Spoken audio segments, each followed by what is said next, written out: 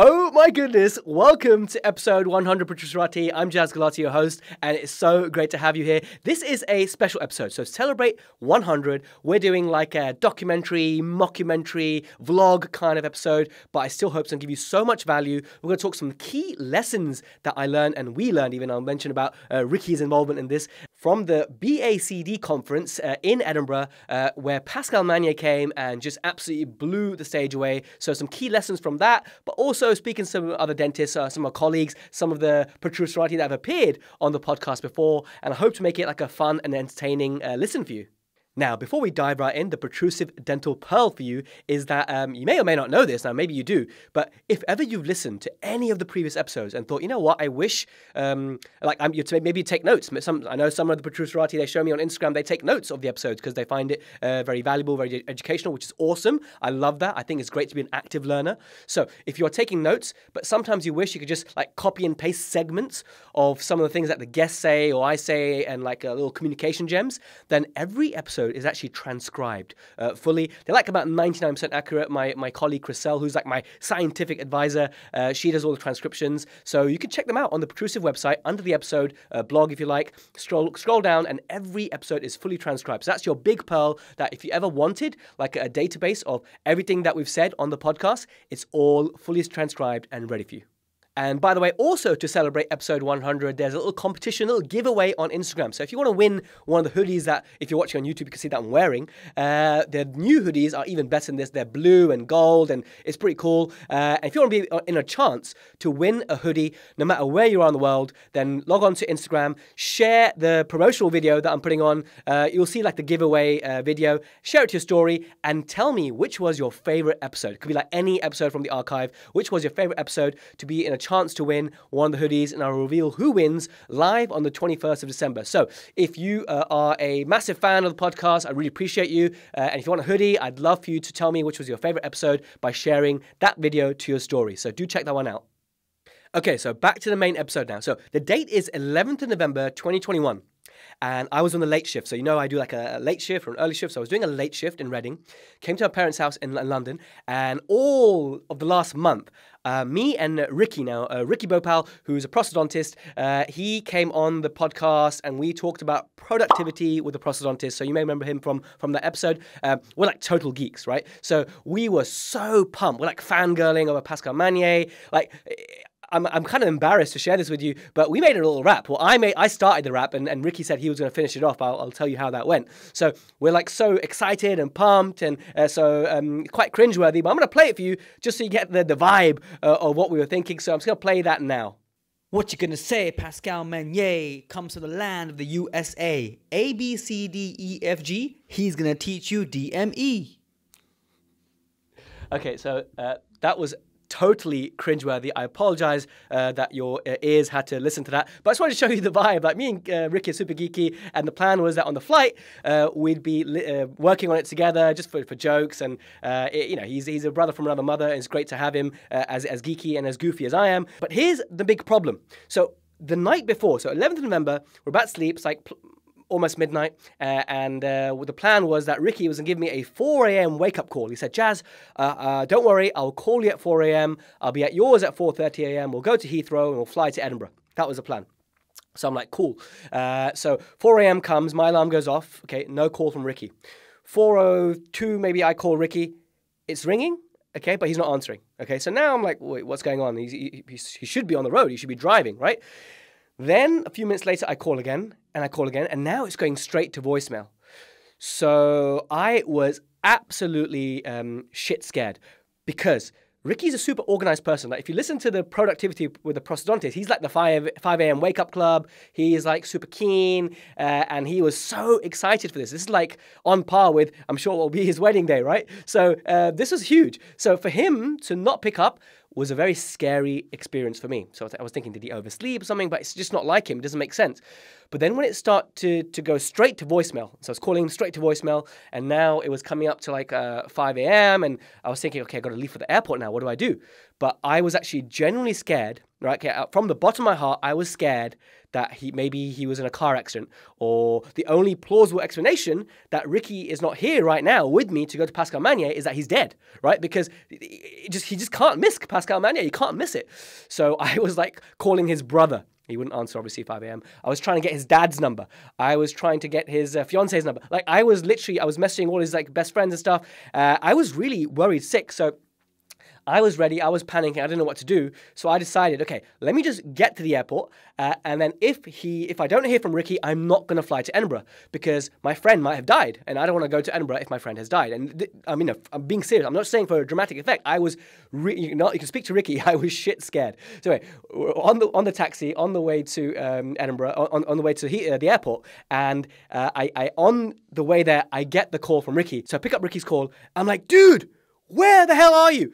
And he's like, oh my God, I overslept. I'm like, oh my God, thank God you're alive. I'm just happy you're alive. Okay, so he absolutely bombed it down to Heathrow. He missed the flight, unfortunately. I was just grateful that he was alive. I took the early flight. He paid a significant sum to come later. So we never actually got to sit on the flight together and continue the rap. So you can be very pleased to know that that's the end of that rap and we didn't develop it further because Ricky came late. So that was a very scary start to the day. So I reached the convention center and I know that Ricky's going to be on the next flight, business class. You know how Ricky rolls. And I know that he'll probably miss the first 2 hours of the lecture. So I'll be making notes for him. And it was a great vibe at the place. These students, they give you their sort of delicate badge and the goodie bag and stuff. And it's great to see students maximizing these opportunities. So if you're a student and you have the opportunity to go to a conference to help out and you get to absorb the knowledge for free, wow, you should totally grab those opportunities by the horns. So I think those students that were there, you did a great job and well done for putting yourself in an uncomfortable situation and going out of your comfort zone and being there. I think it's absolutely great. So it was great to see some of the students there. Hello to the future of our profession. So the morning of lectures start in a very inspirational way. It was Neil Cunningham talking about his expeditions to the South Pole and the North Pole to raise money for brain tumor research, which was really inspirational. And then, of course, the man himself, introduced by Tiff Qureshi, Pascal Magne. I mean, what a presence this guy has. The way he comes on, the way he spoke the whole day, the energy was just unreal. Like, top level speaker. I always admire these speakers that can hold an audience, a large audience, for an entire day. These keynote speakers is absolutely sensational. Okay, thanks very much for asking me to do this little short piece. Fundamentally, to introduce someone very special who's speaking to us all day. And I'll just say, I'm not going to give a resume for Pascal. You can look that up yourself. It's long and very glamorous, as it well should be. But I'll say that, in my long career, there's been moments where you watch speakers, you meet people, where there are key moments, I think, turn your direction. And usually, I think it's inspiration that kind of helps you kind of make that turn. Over all of those years, I'm sure many of you have seen hundreds of amazing speakers, and you can sometimes sort of watch them and you listen and think, wow, it's really good. But you go back to your practice and, you're seeing your patients, and a lot of that stuff you forget quite quickly. Except for a few people, and Pascal is one of those people who literally every day through my career, something that I've learned from him, some inspiration he's given me, I apply that to my patients, and I think that's why my career has gone the way it has, because of listening to people like him over that time. So it does take a certain type of person. It takes a person who is highly clinically skilled, clearly, but also has the right ethos, has the right passion, and is just patently a good person. And I think that comes through in everything that he does. So enough of me, I'm gonna now say, please Pascal, come to the stage and please entertain us all. If you haven't heard Pascal before, I really do hope that you remember today, and I think it will kind of go down one of those days in your dental history. So let's give him a round of applause.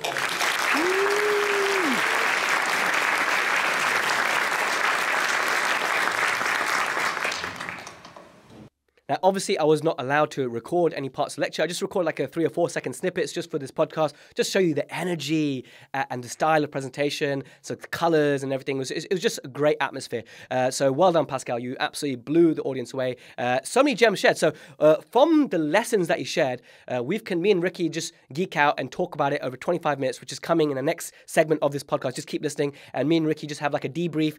I share with him what he missed in the first 2 hours of the lecture, and then we continue about some of the key lessons that Pascal shared on biomimetic dentistry at the conference. And it was great because in the breakout room there was a great food, great banter. It was great to see everyone and catch up with Protrusive Dental. It was so good to see some of you guys there. It was lovely to actually see you in person. Pascal was doing the book signing. He's like some kind of superstar. He was doing a book signing. I approached him. I asked him to come on the podcast. So, this is my letter to Dr. Magne, inviting him to the podcast. There we are. Pascal's going to come on the podcast. He just said it. The second most famous dentist ever after GV Black. Met here today who listens to the podcast. Rupert's been a guest before on the suction complete dentures. So I just wanted to check the vibe. Have you been here for the whole few days or just today? No. Okay, just today. Yeah. Are you coming to the party tonight? Yeah, I'm going. But I missed the last night party. That's why everyone is hungover today. No, I heard. Yeah. You look fresh. You look good. I look fresh. Mayhe's on my naughty list for splint course for signing on and not doing anything. So he needs to move. I confess. Rupert, how's it going, man? Really good. Here yesterday, so I was at the party, so I'm one of those people who's struggling That's today. That's why I don't sound quite as fresh as always, but really good. Magne's on fire, so you're going to see some more of that, I'm sure, now. Tell us about what the program you're doing for BACD next year. So I don't know if it's been announced yet. It's all secret. Potentially. Okay, imagine you were doing a program for a famous cosmetic institute. What would you do a program on? Well, it might be in Newport in South Wales, but it's digital dentures, so we can do workflows, analog and digital hybrid, digital, compare and contrast, and see what works for you guys. Mehi, what's the vibe like here, man? Amazing. Like, bit dead, but great. Oh, I love it. He's alive. He's actually alive. Ricky, how's it feel? How's it feel to be alive? Made it, man. I made it. This idiot had me worried sick, and he missed Pascal Magne's first couple hours. The guy he idolizes. This is just, you need a slap. You can do it, man. I'm gonna delegate your mum to slap you. Slap myself if you want. I'm looking forward to the rest of the day, man. I made notes for you, which I'm gonna share with you guys as well. Thank you very much. But this is gonna be epic. I'm gonna start making some notes now as well. Okay, number 1, make sure you wake up in time and go to Jazz's house for 3 a.m. and don't miss the next flight. And don't have to upgrade to business class on your next flight. Dude, you know what they gave for business class? A ham and cheese croissant, and the tomato was so hard. You don't get anything in economy, so there we are. Okay, Ricky, I can't believe you're actually alive. So here we are in a hotel nearby, which was... we didn't book this one because it was cheapest. We didn't do that. We certainly would never do that. We booked it because it's very close by, happened to be close by, not because of convenience sake. Where the hell were you, man? Let's just say my stag is coming up soon, and I just wanted to give you a taster of what it's going to be like. Man, I was worried sick this morning. But anyway, I'm so glad you're alive and you came. You only missed the first 2 hours of Pascal Magne, which was... How good was Pascal Magne? Oh, man, dude, this guy was absolutely phenomenal. Nothing short of excellent. I've read his book. 2002. The 2002 Bond in Porcelain Restorations. That book I read that about 4 years ago, and I was just like, this guy just is amazing. He knows what he's talking about. So I was really excited to see him today until I missed my damn flight. You caught the most of it. I'm just going to just summarize a little bit about what he said in the first couple of hours when you weren't there, actually. Yeah. So basically, he showed this case, and he apparently published about this in 2014, so I must have missed it. But he shared this case whereby there was there was like a teenage girl, and her wisdom tooth was decoronated, or coronectomy was taking place. Okay. And that crown, the wisdom tooth, was milled to then provide her mother's onlay. So this was the material of the onlay was enamel and dentine, bonded to enamel and dentine. Had you seen that case before? What the? I've never heard of that. So he showed that today. Wait. So from one patient to another patient? Yes. So this was from the daughter, who needed a wisdom tooth out anyway. And then he actually embedded it into the milling machine and then actually milled and then milled the enamel shape was the same, but the inside of it was it was like a internal fit surface. For the prep. So that was pretty cool. So you missed that. So I wanted to tell you that. Then he talked about the usual Pascal things that we talk about, like the ferrule, right? The importance of ferrule, and he's very anti-post, and all the studies show, like, you know, we all know already. Everyone listens to podcasts. If we don't know already, posts do not strengthen the teeth. Okay, the only function of a post is to retain a crown. That's it. And what he was showing, all the data that he has, and all these studies are out there already, is that even those cases where you don't use a post and you allow your composite core to go into the canal and come out, and essentially you got your block of composite as a post, there was no difference in the failure rate compared to just putting a post in. So essentially, don't put a post, but ferrule is king. Okay, ferrule's king, and I don't think that was anything crazy they put there. Just some promising data about the Everex composite. You know, the composite with the fiber. Any experience with that? Yeah. I actually use Everex Flow dentine quite a lot for most of my posterior work. And I really like the composite. I don't really tend to use bulk fill too much, unless it's for a core and I'm trying to build the tooth up quite quickly, or if I'm, you know, mid prep and I need to take an old restoration out. But I think it's a really good material. You're getting the reinforcement of the, you know, the short fiber, reinforced composites. So yeah, I really like the, I think definitely watch that space as more data emerges, but it definitely is a promising material. Now, one thing that I think you'll really love is we know that Pascal is a huge fan, not because he's endorsed by them, but because he's done the research and he knows that the 4th generation bonding system, OptiBond FL, is the best. It's like, you know, the highest gold standard, highest bond strengths, the higher filler particle in the actual bond part of it is the adhesive part of it is pretty cool. It's good handling and whatnot. But here's interesting things which Pascal taught me today, which you missed, which I'm going to fill you in. This is like the fill Ricky in before we discuss the bits about when Ricky was there as well. The interesting thing is that he actually says don't use a bottled bond system, any. So he likened it to, like my son Ishan, when he was teething, he had something called Sophie the Giraffe. Have you seen these? No. So Sophie the Giraffe is like this famous French toy which babies sort of bite on, and it's for teething and stuff. And what they did one day is that they cut open a Sophie the Giraffe, and you don't want to see what's inside there. It was just like gunk and bacteria. It's all black. Probably, right? I mean, you didn't show the visuals, but I can imagine it, right? It's always in a kid's mouth and all the leakage and whatnot. So essentially, what you're saying is that if you're using these bond bottle for months and months and months, and it's open and stuff, and then bacteria in the environment, viruses, etc., it's probably a contaminated surface. Also, the filler particles probably sink to the bottom. So he was not only recommending OptiBond FL, but he had a big cross next to the OptiBond FL, the bottled system. He's actually saying, let's use the unidose system, so that you got the right amount of primer, right amount of bond, and they're fresh. And it's like easy to shake and stuff. It's similar to when you're using silane coupling agents. You touched on that later, but for the listeners, expand on that.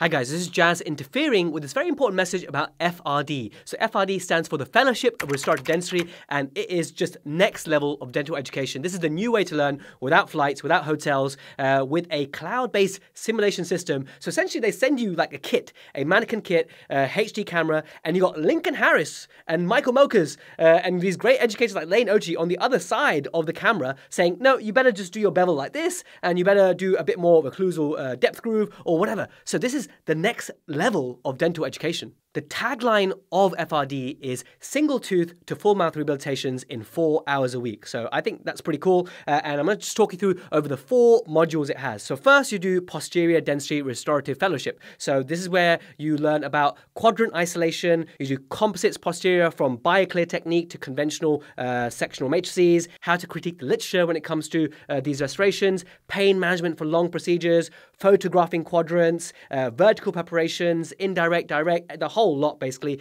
managing occlusion with quadrants. Then it moves you on to, and this is going to be, by the way, the module 1 is February 2022, then module 2 is in August 2022. So the FRD is a 2-year course. It's a big, serious commitment here. So August 2022 is when you start covering anterior dentistry. So this is from the shape of teeth to isolation to the BioClear method, surface texture, shade matching, preps, cores, dealing with dark anterior teeth. So lots of hands-on. I think Lincoln said it's over 520 hours of CPD or CE, depending where you're from. That is insane. Module 3 looks into veneers. So you've got a whole module on veneers, from resin to ceramic, how to temporize, smile design, ceramic choice, live patient demonstration, which is pretty cool, case mentoring, and then you get to do a hands-on for ceramic and for direct layered veneers. Moving all the way to August 2023 when you do the big one. This is the full mouth rehab restorative fellowship. So that is in August 2023, and you cover everything from communication, treatment planning for rehabs, red flags, occlusal vertical dimension, how to manage the OVD, occlusal design for success, cementing and bonding full arch cases. This is a good one. Informed consent and financial consent. So when it comes to doing full mouth rehabs, this is a bit that no one actually covers, how to actually communicate a full mouth rehab. If you can't communicate a full mouth rehab, how are you going to do one?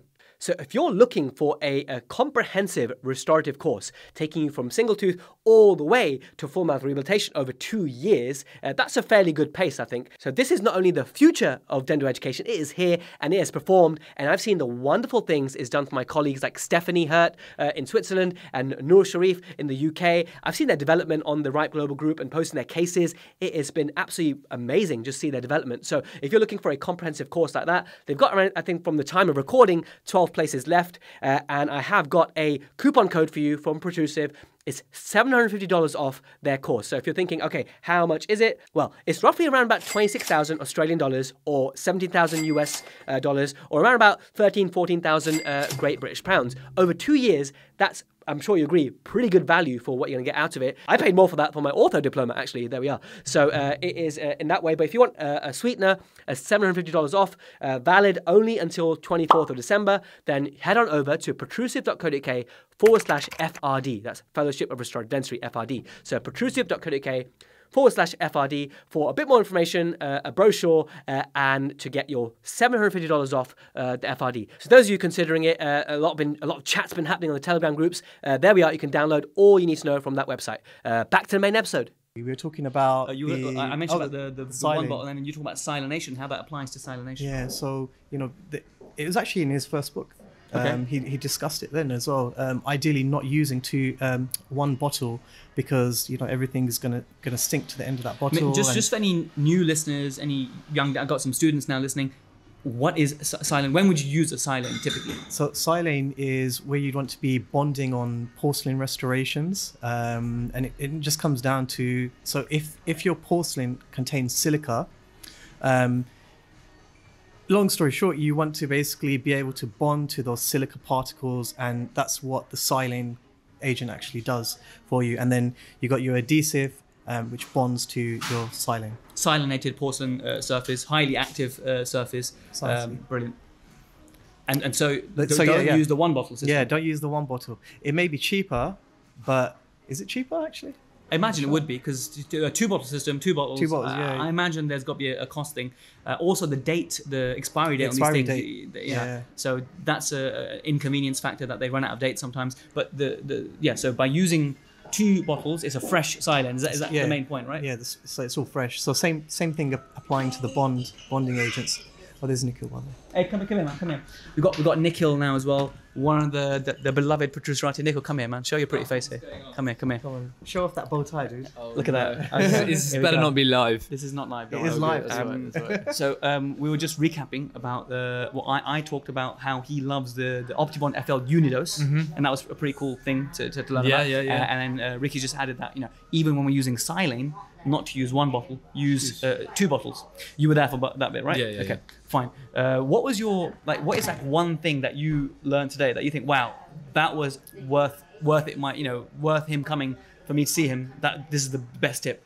He had many tips, but I think the best thing about today was the inspiration you get from such an eminent speaker. Seeing his cases and aspiring to be like that is what you always hope to see at conferences like this, and this is probably one of the best I've been to for a long time. What about you? The best thing that because I told Ricky, let's do this, and Ricky bloody went and got his entire iPad as he was making notes the whole time. So Ricky, this better be good, buddy. I mean, it depends if I can make sense of my own writing. I never could. But anyway, give your best tip, because I want to talk about one more thing thereafter. I think touching on what Nico said, I mean, a very inspirational speaker, amazing to hear, like in the flesh.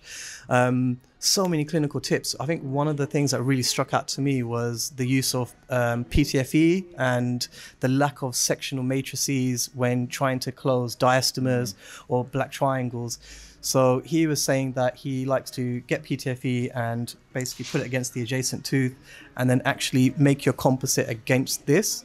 So I found that was quite interesting because, you know, we're kind of ingrained in our minds to always use, whether it's a clear strip, whether it's, you know, I've used the Tor VM anterior matrices. So I think that was... It's actually, on that point, it's actually a Tor VM is the posterior matrix used vertically for that scenario. Same with the SB100 from the Garrison. And I find that good because it gives you so much control to get a nice, neat finish. But what Pascal was arguing is that when you used a curved matrix in an interproximal area, you get a point contact, whereas he wants flat to flat broad. But just seeing even the images, like, it looks messy. Like, imagine you got PTFE on the tooth next door and you're just pressing that composite up against the PTFE. For me, it just, my OCD goes out of control here. It's very messy, but this is the technique that you use. So before you tell everyone how you get around that and some tips on doing it the Pascal way, let's call it the Pascal and Ricky way.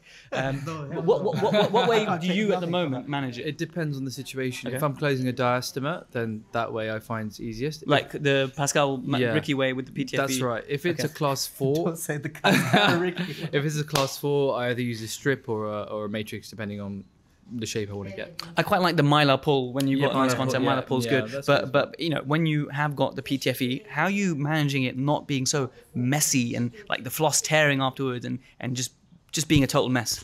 Well, I think first of all, having good quality PTFE, because you definitely don't want to be using like the cheap stuff that you can get out there. I'll be honest, I don't actually know where we order it from. Shout out to our head nurse, who's the one who normally orders everything. She gets some good quality stuff. But yeah, the PTFE quality, you want something that's quite, you know, thick. You want to hold it taut against the tooth next door. You want to actually floss the PTFE down so it's going into the gingival crevice of that adjacent tooth as well. But don't you find when you floss that PTFE, sometimes just crimples up? So it depends on the floss you're using. So I use floss tape. And when I'm actually flossing, I'm making sure I'm holding it really taut and holding it so it's almost like a mini like mylar strip, if that makes sense. So you're kind of like really pushing it down. But I use this technique quite a lot when we're doing injection molding cases as well, when you're trying to like really isolate that gingival crevice region. And then to try and keep it less messy, the applica twist is an instrument from LM Art Kit. Sorry, actually, no, it's not LM Art Kit. Have you heard of it?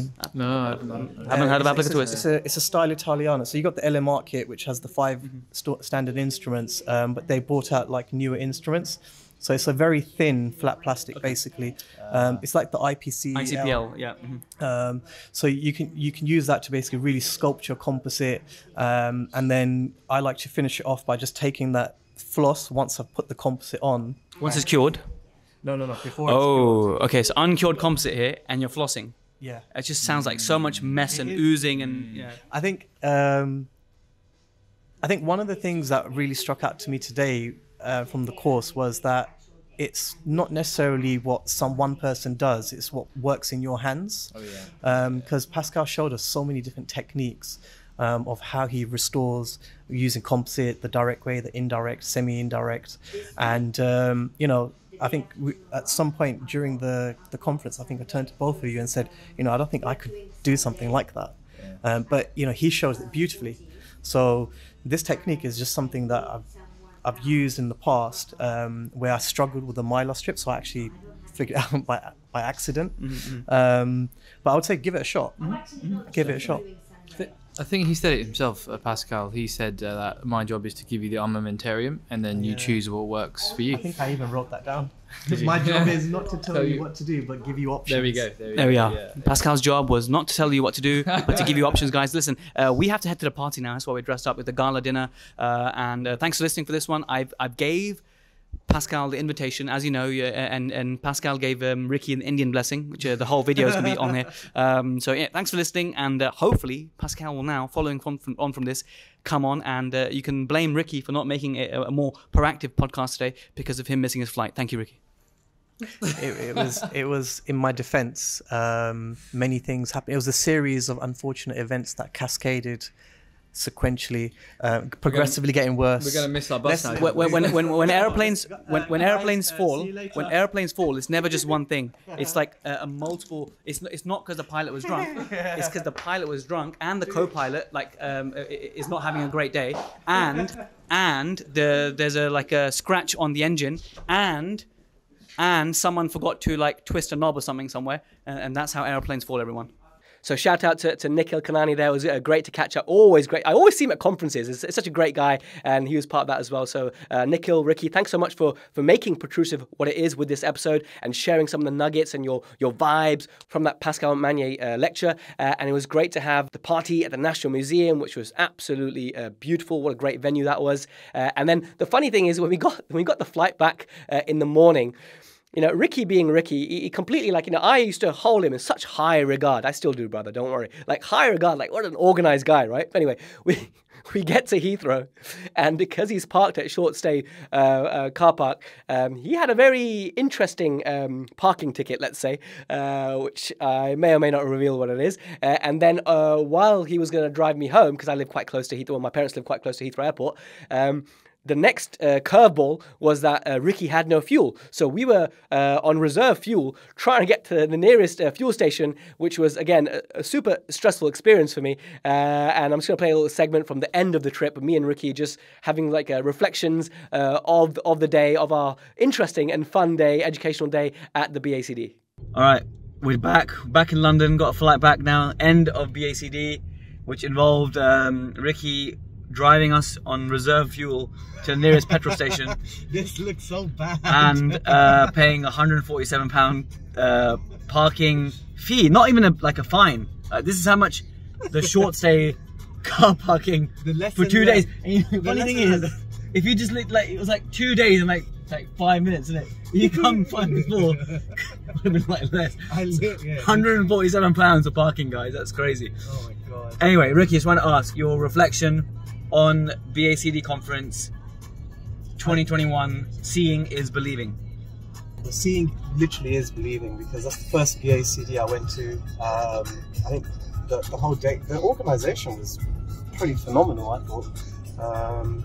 Venue was amazing. Obviously Pascal was absolutely brilliant. I learned a lot, met a lot of cool people. And we found out that next year it's in Wales, and a certain Frank freaking Spear, Frank freaking Spear from Arizona will be coming next year. So you better believe I'll be booking my ticket to see Frank. Probably gonna go for the whole 3 days. You'll be there, right? Yeah, that guy is amazing. I actually signed up to his online course back in 2016. Oh, I've learned so much from Spear Online. Really great educational resource. So I've got a lot of time for Spear Academy and whatnot. Love to go to Arizona one day, but Arizona is coming to us. So next year, Wales, November, BACD. I'm looking forward to it. I'll see you guys there. Hopefully me and Ricky will not be on the same flight, because I can't deal with a couple more hours with him and I'm gonna get a heart attack. So also he was snoring the whole night and he's got sleep apnea, moderate to severe. So diagnosed now, man. Damn. I officially did his sleep test for him. I've got a mandibular advancement device. Clearly it doesn't work very well. He wasn't wearing it last night. So sorry, dude. Sorry, dude. Peace out, everyone. So there we have it, guys. I hope you enjoyed this slightly different episode. If you enjoyed it, let me know. If you don't like this kind of thing, let me know as well. I'll try and do less of these. Hope some of the lessons we shared, Pascal Magne, which, by the way, I have been in touch with Pascal. He's keen to come on, but he's such a busy guy. So we'll see when that happens, but it'll be great. Pascal, it'll be great to have you. So if you're one of my listeners in USC, University of Southern California, and you see Pascal all the time, just give him a little, elbow in the rib and say, yeah, when are you going to go on the Protrusive Dental Podcast? Okay, just get him to warm up a little bit. Okay, so anyway, I appreciate you guys so much for listening to this 100th episode. Look forward to so many more. The Christmas break is coming up now. I'm still going to be getting out a few more episodes, but the big thing I'm focusing on now is the app. The app is coming, and this is so that all the listeners who want to can get CPD, i.e. CE, verified certificate. You can answer some multiple choice questions, give some feedback, and that way you can get a verified certificate. You can get a few other extra perks, and it's a bit like a membership. It's a bit like a membership thing. But for those people who listen to Protrusive all the time, I think you'll gain so much value for it. So that's the main thing I'm working on, as well as the 21-day photography challenge, which I've told you about as well. So lots of big things coming at the moment. I'll keep you posted. But thanks again for listening all the way to the end. I always really appreciate it. Thank you so much. And if this is the last time you listen to Protrusive this year, I hope you have a very happy Christmas. I wish you and your family all the best of health and a very happy 2022.